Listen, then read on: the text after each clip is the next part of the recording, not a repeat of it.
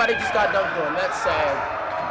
Oh, got dunked on. Back to the report. Thank you. What do you like about Sayre? He's got to do it again, man. Of course. It's part of the after-school program. What, doesn't want him?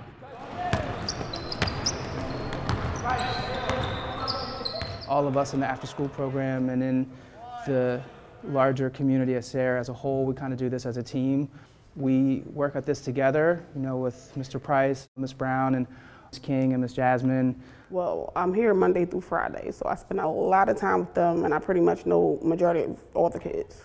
Sayre had the privilege of being one of those schools that offer this after-school program with so many programs within itself, because a lot of other schools do not offer it. We provide programming through arts and music and athletics. We also serve as a space for students to really come and feel connected to the school and their peers. Thank you. I don't know why she did that. 55 degrees, almost 60 today. All right, track team. Go ahead, get yourself ready. Coach Quake.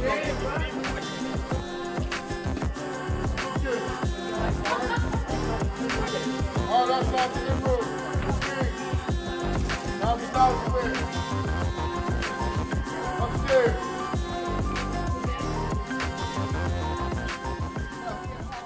Well, I came here after school one day, and I had just wanted to give up on art because I was so frustrated with life, I never actually felt like doing it. So, like, when I was here, my friends and people close to me actually made me want to continue by encouraging me, so that's why I continue drawing. My name is Jamir Francis. My name is Severio. Y'all can call me Sev for short. My name is Dashanae Brown. I'm Jahal Lowry, a.k.a. SFLJ. I mean, I think that we are a community in this after-school space. We have the same students that show up every day. Everybody knows each other's names. We all grow, laugh, and cry together. Even when students don't have to be here, our students are here. Joe Silva? What's up? How's it going? Seb travels a long way to get here. You know, he gets up every morning and makes that long haul and is here after school and does it day in and day out. Every Friday night, I go over to my dad's house. We watch Friday Night SmackDown, and I really got into it. And I didn't realize I wanted to become one until I hit 10th grade. And I started to develop Ace Rael. He started out with a thought, and now he's me. Okay, here's a quote from Ace. Might make y'all laugh, actually. Right. I was hearing his voice in my head the other day. And he was like, these humans, like, ugh. I breathe in dark fumes. Like, I was like, what? I breathe in dark fumes. Every time I look around, I'm just like, ugh, oxygen. I'm like, okay, just because you're from the underworld doesn't mean you gotta come out here and disrespect. The oxygen us humans breathe. Like, I've always loved acting and TV and stuff because I've just grown up one of those kids just watching TV all the time. Like, I love being able to just be so intrigued by this kind of world that even though I know it doesn't exist, if they make me think it exists, and it's awesome. I want to be one of these guys. That's like, I want to be an Avenger, one of these guys. Yes, that's the dream. That's the big dream. I have so many different kinds of imaginations in my own head, so many different kinds of stories. I'm able to be happiest when I'm living my imagination. Yes, Dashanae, and that's my best friend. The first time I talked to her was when we were in after school. And they made us talk or share our names and stuff and play, like, do icebreakers. I told her how I cook for my family. She's like, if you, like, anybody who cooked for me is my best friend. I was like, huh, maybe I should cook you something then. Got up early the next day and I made her an omelet. Brought it to school. We've been best friends ever since.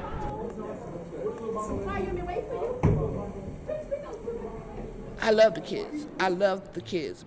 Some wanted to be doctors, some wanted to be teachers, some wanted to be lawyers, so they did a big paper mural. We have some great artists here. We have a lot of kids that's talented. I mean, the reason I started drawing in the first place was because it was my outlet for when I was having any feeling. So when I draw most of my pictures, if it has my character in it, it's either, all right, I'm just trying to make him look cool, because it's me. I want to look dope, and I wish I looked this way in real life. But like, my character captures my emotions, the emotions I want to share, but I know if I do, people will look at me as, oh, you're a punk, basically. Like, you're not supposed to be crying. You're not supposed to feel like you're broken. You're not supposed to feel in love. What are you doing, right? Started in a good part of Philly, Northeast Philadelphia, like far out in the suburbs. Then coming to Sayre where it all like changed, because I was in a different neighborhood and I wasn't used to the things that's going on around me, especially with all the violence. I like look at rapping as a way to take, if I'm angry, let all my frustration out through my music, through my lyrics. Everybody can connect with music, so when they hear my music, they think like, oh wow, well maybe I'm this person he's talking about in the song and I can relate to this person, so maybe I should chill out for real, for real. I like the flex and no stop, and I see you hate the fact I'm taking off like a rock, and you know, young in this pop, and I ain't from Philly, I'm from the 215. If you talk crazy, you might not just survive. I've been really up here in the field, yeah, I was really up in the field. I was doing some dirt, I regret it, yeah, doing some dirt, I regret it, yeah. See, every last song I have written is literally a sad song about something that happened to me. So tell me why it was about me getting rejected, and how I was trying to convince myself I didn't lose anything by that, and that it made me stronger. So tell me why.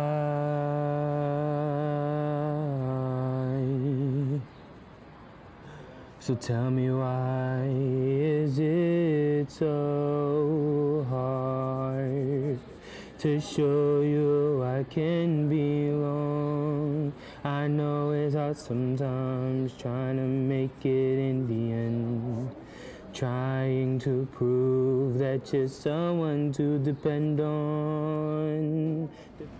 Basically, me and Ace grew up trying to let people know that we matter.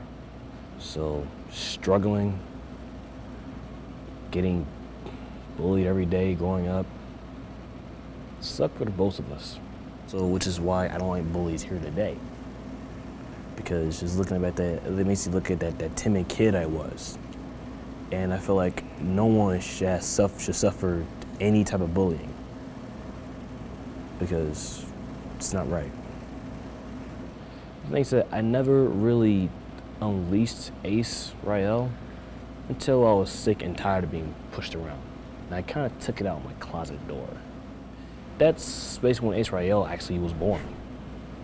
I've always felt like an alien, always, because I was always so different from everybody else. Like, I've always had different goals, ambitions, and I always wanted to be different.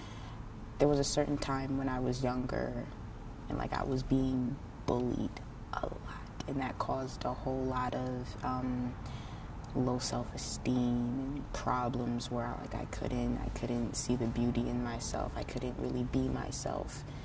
I would tell freshman Dashanae to stay focused, but I would also tell my freshman self to try to find a way to work on my issues a bit differently than I did then. Like, actually consider seeing a therapist and trying to talk to my parents more about my issues. I realized my 10th grade year, actually, it was time for me to be mature. All the immatureness that was in me, I needed to let go and just get out. Because it wasn't for me. I was different. I didn't want to sit there and continue to live the same lifestyle, which could make me end up dead or in jail.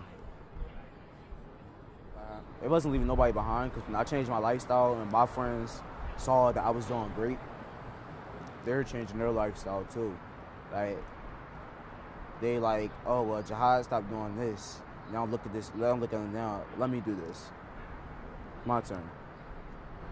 Then it's like, then once they do it, they probably got younger siblings or other people in the community that's seeing them change their ways, and it's causing everybody to change. Like, I feel like one person at a time can like basically change a whole village, change a whole place at once.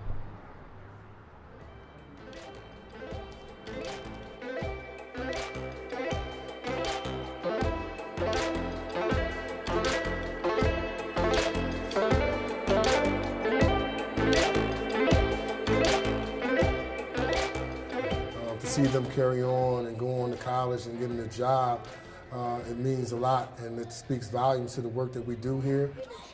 You know, the little 15-year-old kid is now 18 and they're getting ready to graduate, and they've been here every day their whole career. That really just shows that the students are really invested in their space, and they're invested in what they want to do with their lives, and you know, they're challenging the narrative of, you know, these kids go to Sayre, can't do much, which is completely inaccurate. We have such an amazing group of students here at Sayre. You know, we have our challenges, but I think that there's lots of great and positive things that happen here. I'm gonna miss it. I'm gonna miss everything I did here, for real. There's so much I did. I really do want to let like Joe and them and the facilitators of the program, let them know that I appreciate them, the shows that I got, and with me playing basketball, rapping, and everything. Graduation day for most of them is the biggest thing, because a lot of them feel like it's so much going on outside. They don't. Some of them have that delay, like I'm not sure if I'm going to make it, but they did. I didn't apply to 40 colleges, and like, trust me, like I'm making sure I'm walking across that stage senior year, getting accepted into 16 colleges so far. The rest haven't come in yet. And just practicing my monologue, all of this is going towards what I'm gonna be in the future. People said I was different after the accident, that the blow to my head had hurt me. Maybe. 6 months to think about things changed me. Banking my brain changed me. But I look at people, and people change. Don't you agree? A program full of caring adults that really passionately and truly care about them. We really love these kids. We pour our hearts out for these students, and seeing them mature to graduation and getting ready to leave the space and into the world is such a frightening, amazing thing to witness. I'm not afraid of this world because I survived the bullying. I survived, you know, the negativity, everything. And I'm still standing. I'm still kicking and breathing. It's like, you know what? I'm gonna dive headfirst in this world, not a care in the world, and just do me. I'm gonna show them different. Like, they've lived down on us for so many years that they're gonna be looking up one day. All that stuff y'all thought I couldn't do, I can do now. You know how people say you can do whatever you put your mind to, and I put my mind to this. I'm putting my work to this, and I'm not stopping until I get there, and I will get there. So that's just it, period. I don't want to take over the world, but I'm pretty sure one day my art will, because my passion is overflowing. Like, I draw so much in practice, so if I was to fail, it's because I was broken.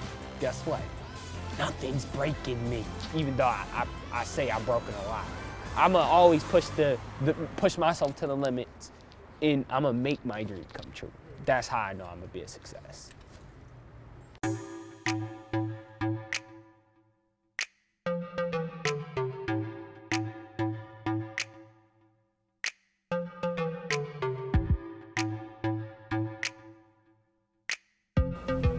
Like, I don't want to just be like rambling on. Like, 1 second I'm talking about this, I'm talking about stew.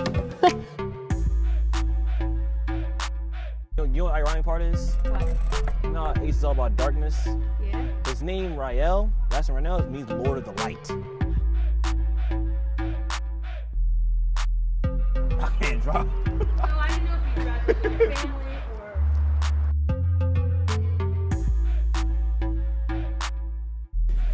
Yay. I can stop cringing on camera.